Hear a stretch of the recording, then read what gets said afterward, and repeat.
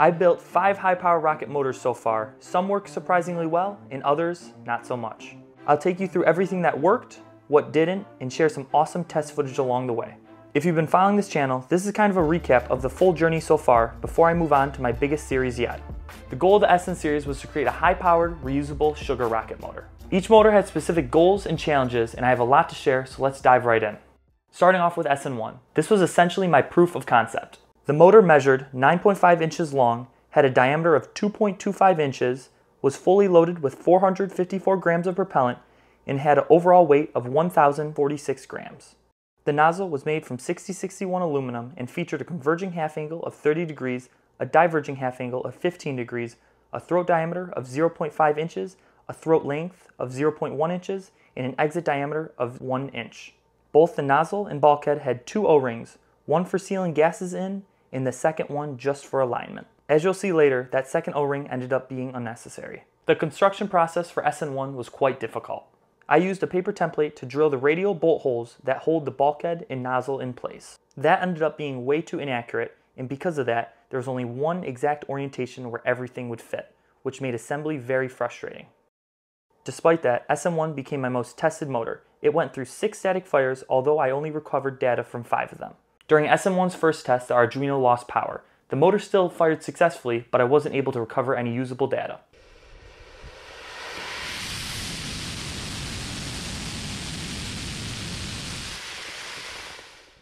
Test 2 went better with a burn time of 3 seconds, a peak thrust of 146 newtons, a total impulse of 278 newton seconds, and a specific impulse of 62 seconds. By the 6th test, I added a finisil grain design, and I also started using a better igniter. I won't go too deep into that now since I have an entire video covering it. Also, between tests, I rapidly upgraded the test site, which made the entire testing process smoother and faster.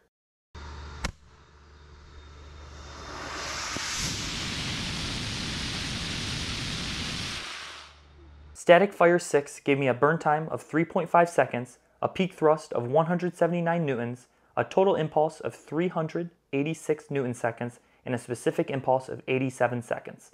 The nozzle held up well during its 6th test, but had substantial erosion near the throat and converging side of the nozzle. The casing and bulkhead were in great shape, aside from a little discoloration. Overall, SN1 was a solid proof of concept. It gave me a baseline to build on before getting into more advanced designs. Once SN1's test campaign wrapped up, I moved on to SN2, a motor designed to be more powerful and more reusable. Real quick, before we get into SN2, I would like to give a big shout out to JLC CNC for supporting these projects. They've been a huge help turning my designs into actual hardware. I use their CNC machining service for precise rocket motor parts, fast, affordable, and exactly to spec. Their website makes it super easy to upload your design, get an instant quote, and place your order within just a few clicks. They've got no minimum order quantity, whether you're making 1 part or 1,000, and they ship straight from their in-house facility. If you're into prototyping, engineering, or even just building cool stuff in your garage, I highly recommend checking them out. They even offer multiple different materials and finishes, so you can dial in your design exactly the way you want. JLC CNC makes turning ideas into real hardware both affordably and simple. Plus, their customer support is super responsive. They've helped me out when I need to make last-minute tweaks to one of my parts. Use the link on the top of the description to explore their site and get started. Huge thanks to JLC CNC for supporting this series and helping bring these motors to life. SN2 was slightly longer at 11.5 inches, kept the same 2.25 inch diameter, and carried 580 grams of propellant. The nozzle had a converging half angle of 44 degrees, a diverging half angle of 15 degrees, a slightly smaller throat diameter of 0.45 inches, a longer throat length of 0.15 inches, and the same 1 inch exit diameter. This time, I added a custom stainless steel insert to the aluminum nozzle to protect from heating and erosion while keeping the weight down. You'll see how that held up later. I also designed a custom jig for drilling the bolt holes accurately and added a lip to the nozzle and bulkhead to make assembly way easier, which honestly made a huge difference.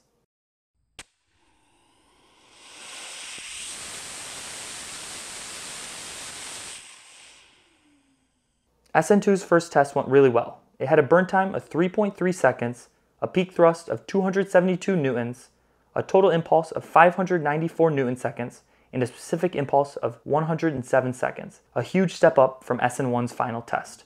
I also experimented with many different additives in the propellant, such as red iron oxide, aluminum powder, and more. During test 4, I added sodium lauryl sulfate in the propellant, which is a surfactant meant to reduce surface tension and improve the casting process. Unfortunately, the addition of SLS affected the propellant burn.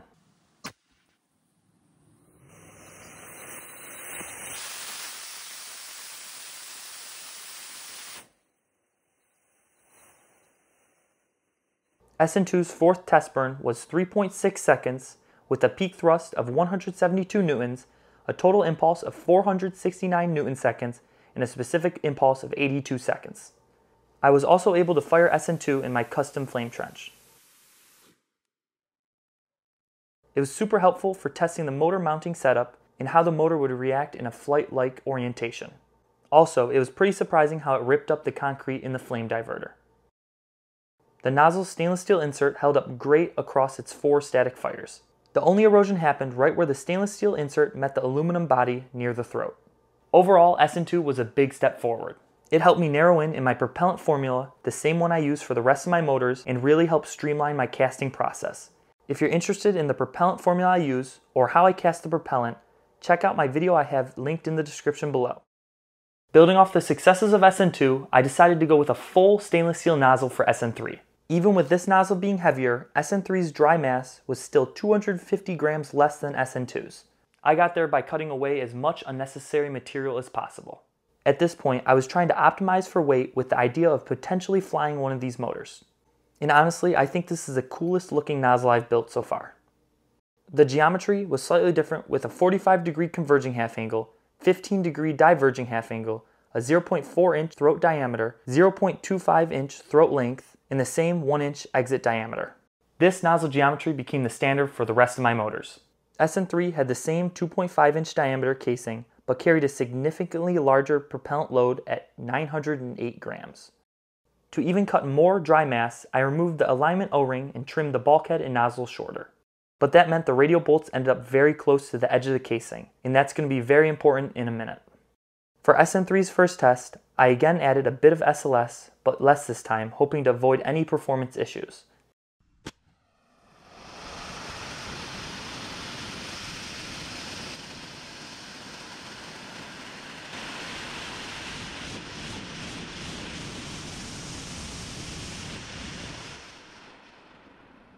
The SLS ended up causing issues, but this test produced a burn time of 5.7 seconds, a peak thrust of 333 newtons, a total impulse of 620 newton seconds, and a specific impulse of 74 seconds. Then came test 2, and things got a bit interesting. Those radial bolts, the ones placed too close to the edge, completely ripped out of the casing. The nozzle launched into the air and took forever to find, especially with all the snow on the ground. I had calculated the bolts would be strong enough, and they were, for the first test, but I didn't account for the fatigue over the first firing. After the first run, the aluminum weakened and test 2 tore it apart. But the nozzle came out flawless, no erosion, no damage, fully reusable. SN3 was a major turning point. It gave me my first reusable nozzle and taught me a lot about bolt placement and fatigue. The goal for SN4 was to reduce the dry mass even more by using a new material for the nozzle, hardcoat anodized aluminum.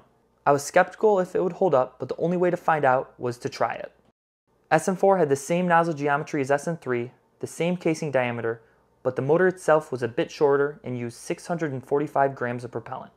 Taking lessons from SN3, I moved the radial bolts further from the casing edge, but that shifted them closer to the O-ring groove, which you'll see became its own problem. This was also my first time using a pressure transducer. I drilled a 1/8-inch MPT thread into the bulkhead and packed the sensor with grease for protection. To make sure the force went through the load cell and not the pressure transducer, I designed a custom adapter just to isolate the pressure transducer.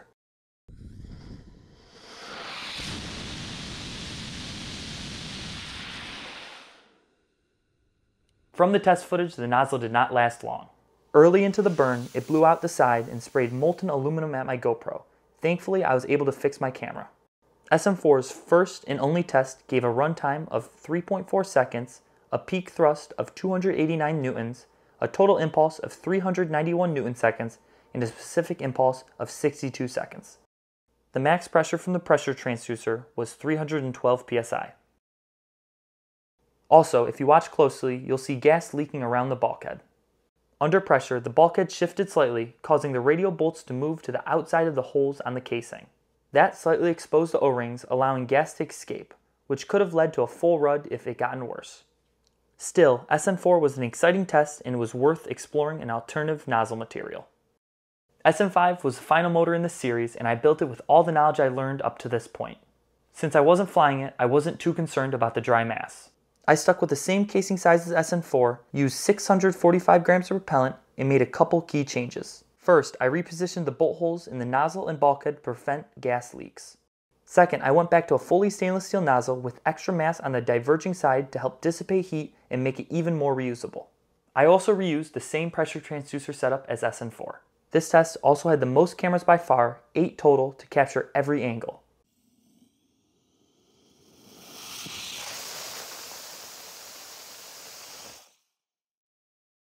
SN5 had a burn time of 2.8 seconds, a peak thrust of 427 newtons, a total impulse of 723 newton seconds, and a specific impulse of 114 seconds. The peak pressure was 453 psi. There's still more room to improve the specific impulse, but that just means more time refining the propellant. Just like SN3, the stainless steel nozzle held up perfectly. Although slightly heavy, this motor was fully reusable and ready to go again. If you want to see a full deep dive on SN5, that video is linked in the description. I also added links for SN3 and SN4's deep dive video as well. And that wraps up the SN series rocket motors. I've learned a ton from building and testing these 5 designs, and I collected a lot of useful data along the way. If you're doing similar research or want access to my data, feel free to send me an email and I'm happy to send it over. For my next big series, I'll be using everything I learned from this series to build a much larger and more advanced rocket motor, and hopefully make it reusable too.